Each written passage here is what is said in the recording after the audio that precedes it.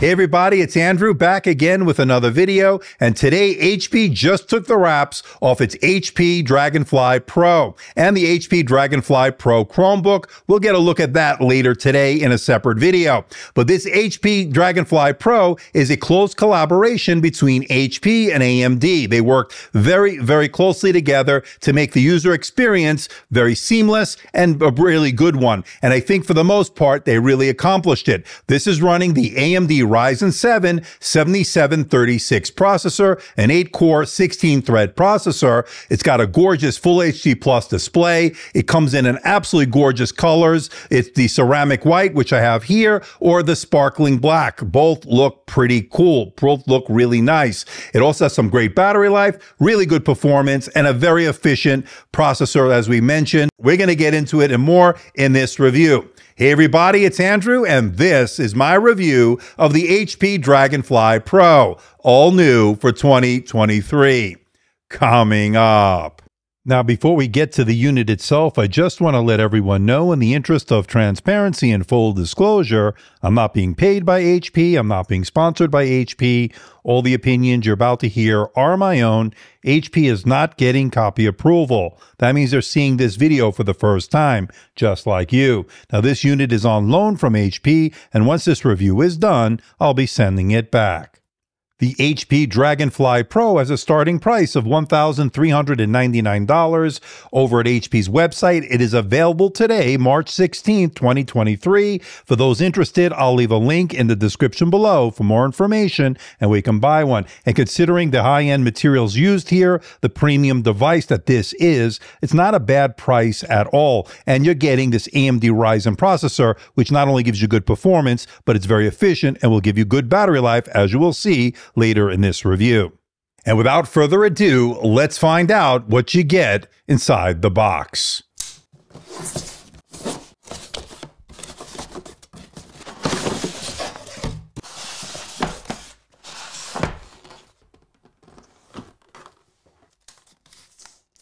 Feels pretty good. Let's put this to the side. You get your power brick. And one thing I want to show you, it is 96 watts. Flip out prongs right there, 96 watts. So this is going to give you some pretty good charging rate, especially with the fact that it doesn't have a discrete GPU. Let's put that to the side. And I love the fact they give you a braided cable here. It looks really good. So that's going to be great.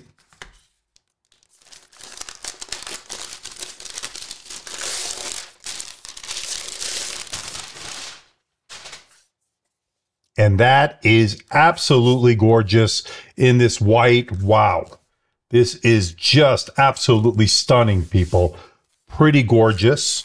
And now, as far as the weight is concerned, I measured 1.547 kilograms or 3.66 pounds. That is definitely a little bit on the chunky side for a 14-inch laptop, but it is very premium, very solid, and feels very high-end. Okay, let's check out the port selection. On the left side, you get two USB Type-C Thunderbolt 4 ports that are full function, supporting data, charge, and display out. Moving over to the right side, a USB Type-C port that is USB 3.2 Gen 2, not Thunderbolt, but it is full function, also supporting data, charge, and display out. Now, we need to talk about something that I just realized. There's no headphone jack, people. If you want to use wired headphones, you're going to have to use an adapter, or you're going to have to connect via Bluetooth as far as headphones are concerned. No USB-A port, and there's no HDMI, but you do have those two Thunderbolt 4 ports as well as that USB-C. Let's see if we can open this with one finger. We can. And that is absolutely gorgeous. Keyboard feels fantastic. And for those wondering, this is what it looks like from the back. And as you can see, absolutely stunning in terms of the design. Now, when it comes to the keyboard, I want to tip my hat to HP. They did an excellent job here. Good key travel, good feedback, good actuation, and never felt like my fingers were going to bottom out. This is one of the better keyboards you're going to get on the market for a 14-inch clamshell, that's for sure. Now, the multi-stage backlight worked well. One thing to keep in mind, if you go with the ceramic white, sometimes it's hard to see that white LED backlight against these ceramic white keys. You won't have that issue, of course, with the sparkling black. Just something to keep in mind. But having said that, the keyboard has been really, really good. Now, when it comes to the touchpad, I'm happy to report that it is a haptic touchpad, and the responsiveness has been great. Two-finger scrolling worked like a charm. All the gestures worked well, and the haptic engine on it has been tuned perfectly. I felt like it was really, really good as far as the responsiveness, as I mentioned. Again, very good in terms of this haptic touchpad. Okay, let's talk about what is user upgradable, and the quick answer is nothing is user upgradable. As you can see, the HDI motherboard and CPU, everything is soldered into the motherboard, the RAM, the Wi-Fi, the Bluetooth, and of course, the SSD. It is all soldered in. It's got a custom heatsink. There are dual fans here. But as far as upgrading the SSD, RAM, Wi-Fi, you can forget about it. Not happening. Just like the MacBooks, this too is not user upgradable. And speaking of the SSD, my review unit has 512 gigabytes of PCIe Gen 4 SSD storage and very fast reads and writes, as you can see from these results. Now, I've been anxious to check out an AMD Ryzen 7 7000 series processor, and of course, this is my first opportunity here in 2023. We're looking at the AMD Ryzen 7 7736, 8 cores, 16 threads. It's all built on their 6nm chipset, of course, and this is no exception. So looking at the performance numbers here, the benchmark numbers, we're seeing really solid performance, and of course, not only are you getting really good CPU performance, but the integrated Radeon graphics, the 680M, has performed really well, outpacing, outclassing the integrated Iris Xe graphics from Intel. And as you know, I've mentioned it many times, the Xe graphics are a bit long in the tooth and in dire need of an upgrade. We didn't get it here this year so far, and we're seeing it getting outpaced and outperformed by the Radeon graphics. And that integrated solution, to me, is a lot better. That's going to allow you to do more gaming on this. It's going to allow you to do more video editing on this. It's going to allow you to do higher end graphics work. So that has been really good. And you can see it here when you compare it to the Xe graphics. This Radeon solution is much better. So kudos to AMD for implementing that and doing everyday tasks such as Microsoft Office, email, web browsing, all handled really well without any hiccups and without breaking a sweat. It did really well. Notice the very good single core score as far as the Cinebench R23. Notice the very good multi-core score when you compare it to some of the competition. Very solid performance overall, so I'm not surprised by that. Now, when I ran the TimeSpy stress test to see if this will power throttle under heavy load, it didn't get a passing score. It got a 95.4. Again, that's a failing score, so that means it will throttle down in order to maintain cooler temperatures, which makes a lot of sense, of course, in a thin and light laptop. So just keep in mind regarding that power throttling. And when it comes to the surface temperatures, I thought it remained relatively cool with a couple of hot spots here and there, but never too hot to the touch, never unreasonable in terms of those surface temperatures. So that's been pretty good. And the fans, there are two of them under the hood, never got too loud under heavy load, remained relatively quiet and cool. So they did a pretty decent job when it comes to the thermals. Now, HP worked very closely with AMD on this laptop, especially when it comes to how the performance, the thermals, and the overall system handling is happening behind the scenes. So a lot of the things that are being done with AI or artificial intelligence, learning how the user is using this device, is done behind the scenes, not so much for the user to be concerned about. And I think that's a good thing overall, especially for the average consumer who's not going to want to be bothered with having to fiddle with any settings.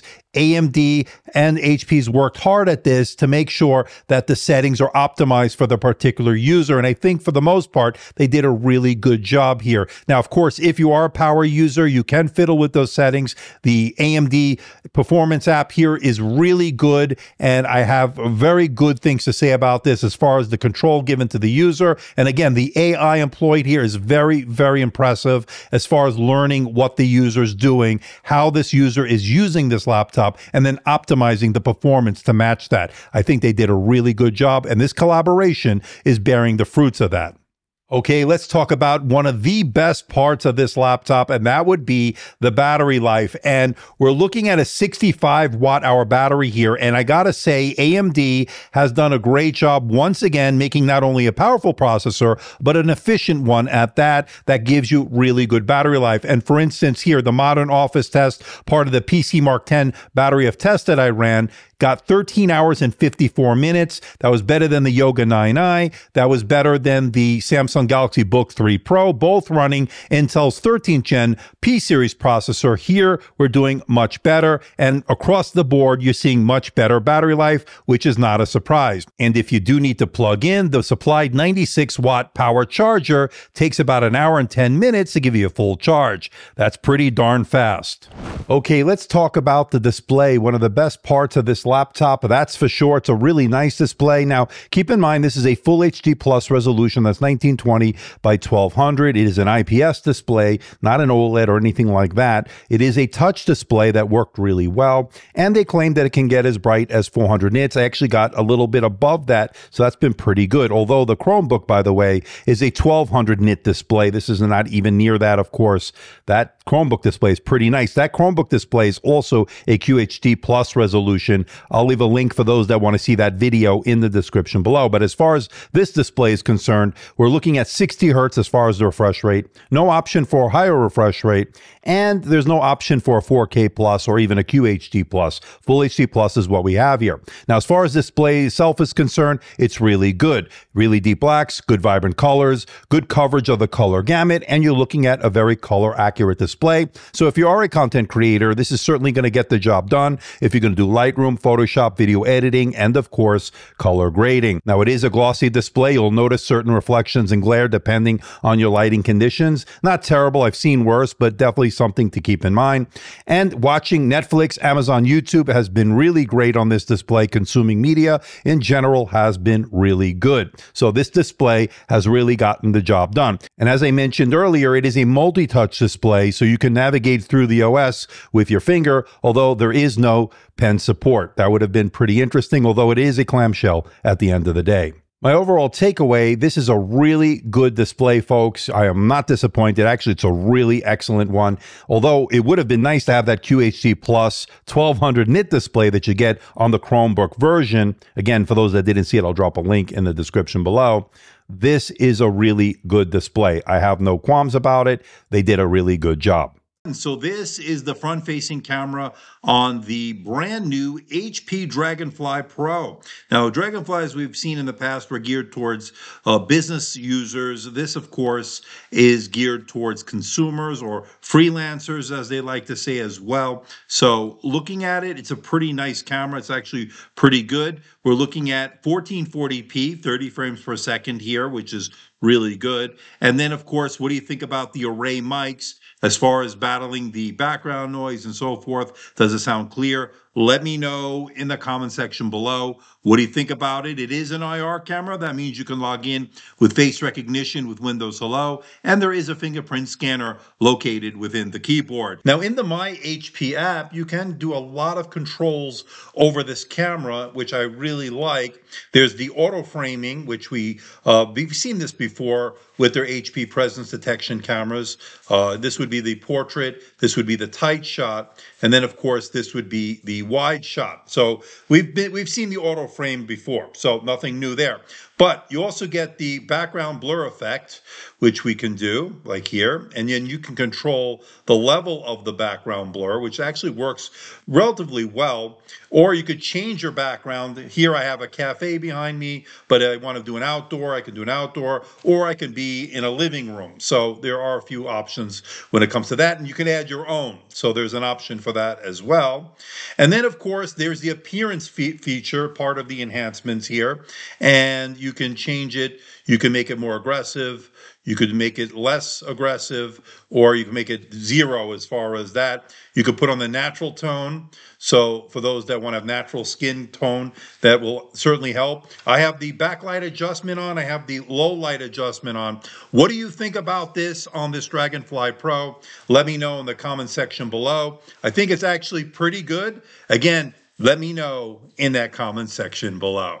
Now, when it comes to audio, the HP Dragonfly Pro is really impressive here with nice sounding speakers. I think it's pretty full and rich. I think they did a good job tuning it. But of course, let's compare it to the MacBook Pro 14 that I have here with the M1 Pro. I think one of the best, if not the best in the business when it comes to laptop speakers and sound. Let's give them a listen right now.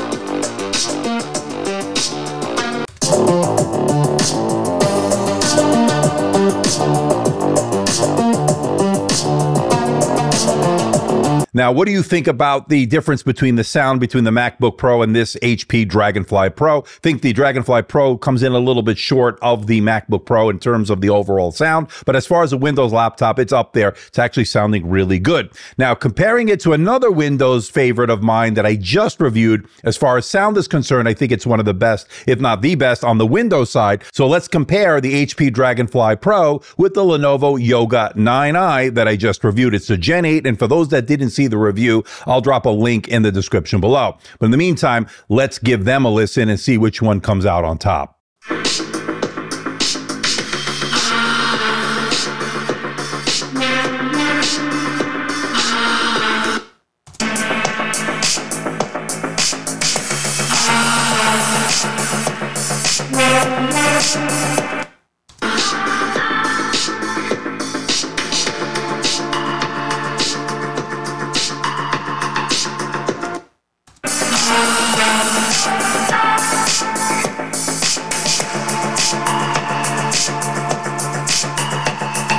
So what do you think about that sound comparison between these two excellent Windows laptops when it comes to the audio? I think the Yoga 9i sounded a little bit better. I think the Dolby Atmos on that was a little bit better as far as the differentiator, as far as the spatial audio is concerned, and giving it a little bit more oomph in some regard. So I think they did an excellent job. Although this HP Dragonfly Pro is no slouch, it's actually really good when it comes to the sound. As far as the tuning, I think they did a good job. But again, I want to know what you think. Let me know in that comment section below. Now, HP has been touting this device as having 24/7 support with the click of a button on the keyboard. That's right. If you take a look at the keyboard, there's a dedicated 24/7 service support button right there. So when you click it, as I'll do right now, it brings up the My HP app. And once it does that, it gets to the support page where you can chat with a live agent, you can speak with a live agent, and get all the product support that you need. Now, this is going to be $10 a month for this service, but they are going to include 12 months free with the purchase of an HP Dragonfly Pro or the HP Dragonfly Pro Chromebook. So that is something pretty interesting. Now, some people might not like the fact that it's taking up a dedicated key on the keyboard. Let me know what you think about it in the comment section below. I'm not sure if we could remap that key. That would be interesting if you can customize it to maybe something else for those that don't want that service support button. But I think for those that want to have that convenience factor of just hitting that one button or that one key, and that will bring up your 24/7 support when you need it, that might be very handy. But again, let me know what you think about it in the comment section below. Okay, folks, let's bring it all home. What do I think about the HP Dragonfly Pro, all new for 2023? And I gotta say, the collaboration between HP and AMD has really, really paid off here. I like the bright, sharp, Full HD Plus touchscreen display, premium build and design, whether you go with the ceramic white or the sparkling black. Both are actually gorgeous. Excellent battery life here. That's thanks to that AMD Ryzen 7 7736U processor. Runs cool and quiet. The Bang & Wolfson tuned quad speakers are really good, although not quite as good as the MacBook Pro 14, which I think is best in class. 2 Thunderbolt 4 ports here, excellent keyboard, haptic touchpad, both worked really well. 1080p webcam, it's a 5 megapixel webcam, worked pretty good. Radeon graphics trump the Iris Xe graphics. That is a big benefit over an integrated solution by Intel. So they did a really good job collaborating here with AMD. Negatives, we're looking at no headphone jack. It has soldered RAM, SSD, and Wi-Fi, which I'm not a big fan of, as you know. No SD card, no HDMI, no high refresh rate option, and no UHD Plus option, or even an OLED option or something like that. You get a full HD Plus IPS, and by the way, it's really good, so you don't really have to worry about it. I just wanted to point that out. But I have to say, they did a really good first outing here. Good collaboration between HP and AMD, and I can't wait to see the improvements they're going to make as this matures. But really good first outing here between HP and AMD. So please hit the like button, please subscribe, please share this video. Don't forget to leave a comment in that comment section below. Let me know how I'm doing. Let me know if there's a device or something out there you think I should review. I'll do my best to try to make that happen. Don't forget to check me out on Facebook, Twitter, Instagram, and of course, my website, amdtechreviews.com. So until next time, this is Andrew, and I'll see you in the next video.